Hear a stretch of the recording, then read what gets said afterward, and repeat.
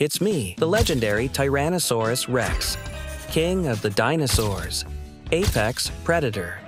And yet here we are, once again talking about my arms.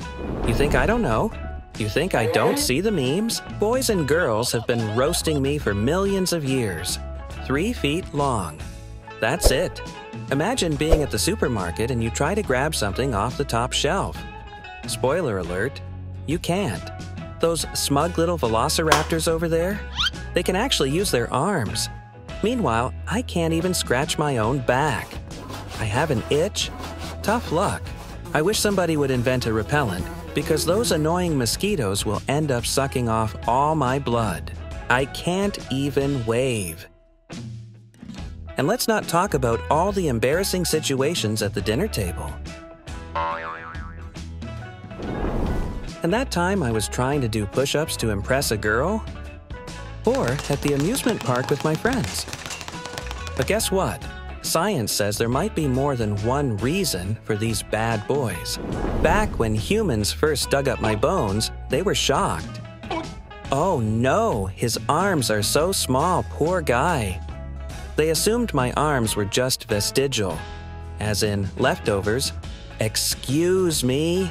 They even thought that if the dinosaur kingdom had not been annihilated by that silly asteroid, my arms would keep on shrinking until they would completely disappear. Okay, give me back my tiny arms.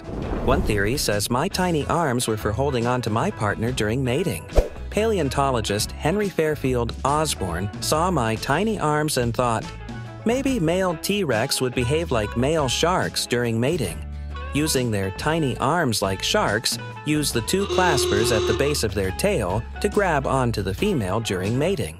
So he thought that me, a 40 feet of raw muscle and charisma, had to use those tiny arms to grip a hold on the love of my life. First of all, how dare you compare me to pathetic sharks? And then, my jaw was right there. You think I needed hands? If anything, my tiny arms made dating worse. Ever tried to cuddle when you can't even wrap your arms around someone? Tragic. Some scientists think these arms were to help me get up. Look, I'm not saying I never tripped, but to raise a 8-ton body. According to them, I could have done a tiny tyrannosaur push-up to get up. There's just a small flaw with this theory. That would have lifted me just for the first 2 feet. I would need rockets to go off the ground for the other 15 feet. Instead, I just had to roll my way up like an overgrown turtle. Not my proudest moments. Some scientists think my little grabbers helped me hold on to struggling prey and tear them apart. Now that's a theory I kind of like. These babies? Sharp. 3-inch murder daggers. Might have been small, but I bet they hurt. Here's another interesting theory. Maybe my arms shrunk on purpose so I wouldn't bite myself when chomping down on food. We were quite social, and often we were binge-eating these tasty triceratops in packs like scavenging hyenas. We didn't want huge arms get in the way of our giant mouths. That's right, self-preservation.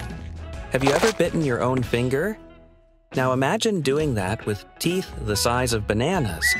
Not fun. Some other scientists think my ladies might have used them to dig nests. Adorable, right? Tiny little scoops. Not quite a shovel, but hey, we work with what we've got. And even grooming. Picture it. 45-foot murder machines having a spa day. Just chilling, giving each other little claw massages. Honestly, I'm kinda into this one. King of the dinosaurs and a self-care enthusiast? Iconic. But one that really intrigues me, it's this one. You ever notice how everything about me screams, terrifying apex predator?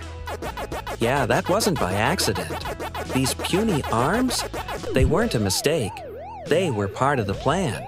See, I had one job, chomp things. And let me tell you, I was built for it. My skull was massive, my bite was legendary, and my teeth, absolute units. Not dainty little razors, oh no. These bad boys were pure nightmare for my poor herbivores on the run. This level of bite power wasn't easy. My jaws needed reinforcements. Thick bones, rippling muscles, and an entire neck of steel just to hold this beast of a head up. That's where the tiny arms come in. Bigger head, smaller arms, better balance. See, if my arms had stayed big, I'd be tipping forward like an overcooked rotisserie chicken. Not ideal when you weigh 8 tons. And before you say, well, just grow a bigger tail, let's be real. You really think I want to drag even more weight around? My legs were already doing overtime, keeping all this fabulousness upright. So yeah, my little grabbers were sacrificed for greatness. You can laugh at them all you want, but let's be honest. When your entire existence revolves around having the most bone-crushing bite in history, what do you even need arms for? So, what's the truth?